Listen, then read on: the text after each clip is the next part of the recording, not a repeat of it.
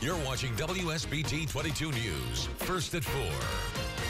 Tornadoes tear through central Indiana, leaving incredible damage in their wake. The National Weather Service has confirmed 11 tornadoes hit the state yesterday, and that includes a powerful EF3, which hit Kokomo. Amazingly, no one was killed or severely injured in this, but these storms have definitely left their mark on portions of the state. We begin first at 4 here with team coverage on these storms. I want to start with WSBT 22 meteorologist Ed Russo. He's live in Kokomo. And Ed, you are seeing just some incredible damage out that way. Yeah, Jen, it's absolutely just crazy what's happened here. I mean, look at the roof to this home. This is one of the hardest hit areas on the south side of Kokomo.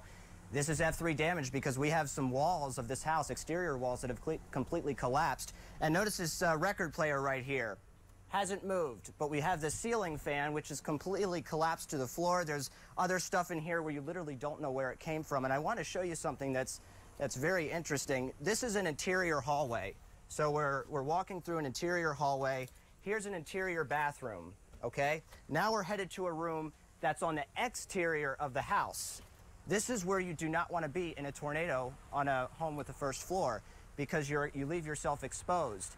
This right here, again, we're walking back through the interior hallway. This is why it's safe to be in an interior room, interior hallway in a tornado, because you will have the most walls still standing around you. You'll be protected. And this is what we always tell people whenever there's a tornado moving through, interior room, lowest floor. That theory was put to test in this very house.